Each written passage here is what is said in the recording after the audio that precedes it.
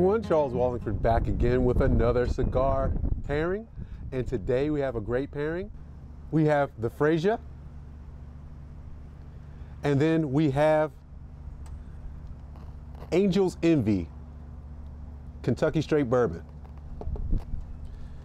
Let's get this pairing started, and I'll see you later on once this cigar is almost done.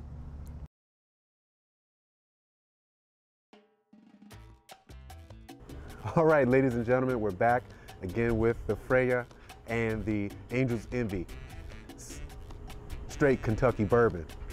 Before I get started with the score, let me tell you a little bit about this cigar and this Straight Kentucky Bourbon, my distilled spirit. All right, this cigar is, again, the Freyja. That is from the Las Cumbres Tobacco Company, and is headed by Emma Borkerson. Emma Borkerson is one of the very few women that's in the cigar industry producing cigars. It's a full body cigar. It has a Dominican Corojo wrapper with a Mexican San Andreas binder, and the filler is Dominican and Nicaraguan filler.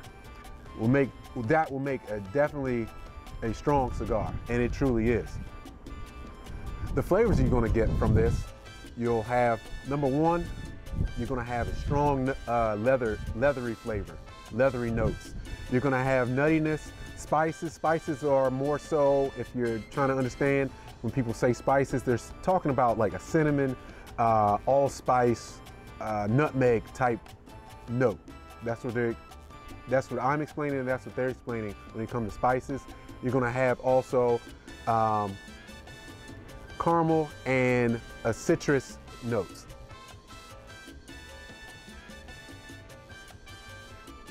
Now, as far as the Angel's Envy, I didn't mention, this is not the regular Angel's Envy. This is the barrel port finished. Now, with the Angel's Envy, this is not the regular Angel's Envy. This is the port barrel finished Angel's Envy, and that really puts it over and makes it spectacular, I think.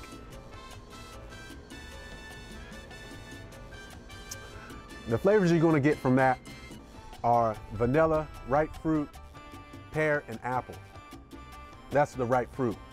You're going to have maple syrup and bitter chocolate, and of course, a port finish. As you saw, I added water to my distilled spirit right here, and that is because this particular one has 43% alcohol. Anything over 40%, I always add water, and for pretty much all my Kentucky straight bourbons and bourbons in general, I add water to open up the flavors. So let's talk about the score. The score is a 94. The 94. A 90 is a perfect pairing. A 94 is a spectacular perfect pairing, but right before 95. That 95 threshold is when you have brand new flavors, when the two are put together.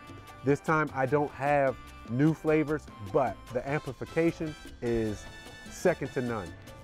In the first third, the cigar was okay, but not until really the second third that this cigar really opened up and the flavors really started to become apparent.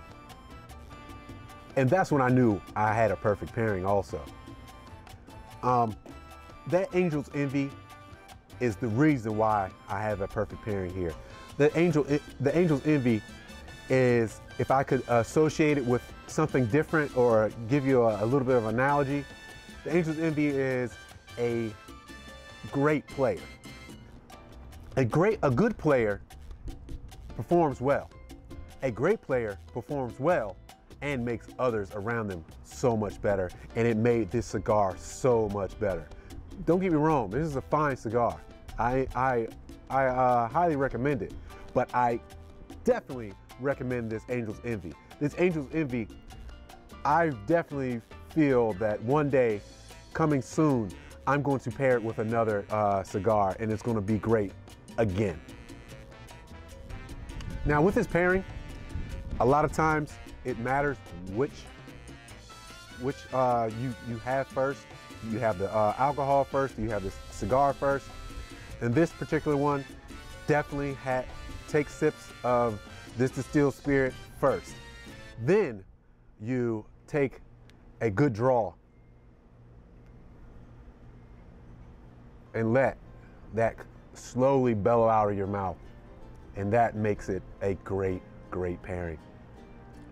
I am really happy I was able to pair these two, and I was pleasantly surprised how good this pairing was. Again, a 94 score, and I highly recommend both of these, but the Angel's Envy, I recommend a little bit more. All right, ladies and gentlemen, I hope you like this video. I hope you like this pairing. Go out and try this pairing, and definitely get some Angel's Envy port barrel finish. If you like this video, make sure you hit the like button. Don't forget to comment and share. And if you have not already, don't forget to subscribe. I'm Charles Walhingford. This is how I spent my money.